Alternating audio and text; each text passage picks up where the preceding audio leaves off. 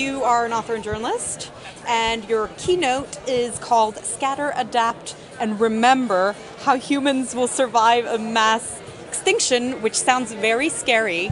The survival part. Which part, sorry, is not so scary?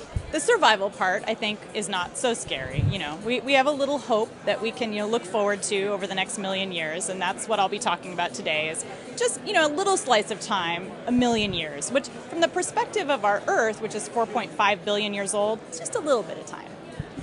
And so what do you see as, in light of this topic, sort of the single biggest threat to humanity today?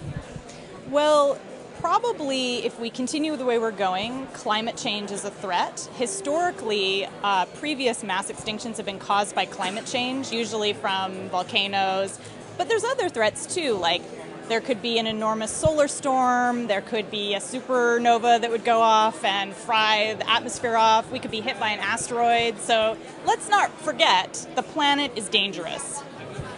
Wow, okay, so are you fundamentally then an optimist or a pessimist? Where do you come down on that? I'm an optimist, although I would say I'm a kind of dark optimist in the sense that I think that times are going to be really tough. I think we're going to go through some really troubled periods as humans, but I think we will survive. We're fantastic problem solvers. We're good monkeys. We're good at fixing things that we mess up in the long term. But in the short term, things may get pretty grim. So optimist in the long run, but maybe pessimist in the short term. That's sort of reassuring, I would say. So we're asking everyone here, obviously the theme today is innovation in mind.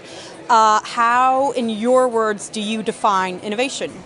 I think innovation is learning from previous mistakes and disasters and figuring out ways to mitigate the damage in future disasters. So always looking back, seeing how we've dealt with disasters before, and trying to make it so that next time there's a massive tsunami or a huge earthquake, we'll be a little bit more prepared than we were last time.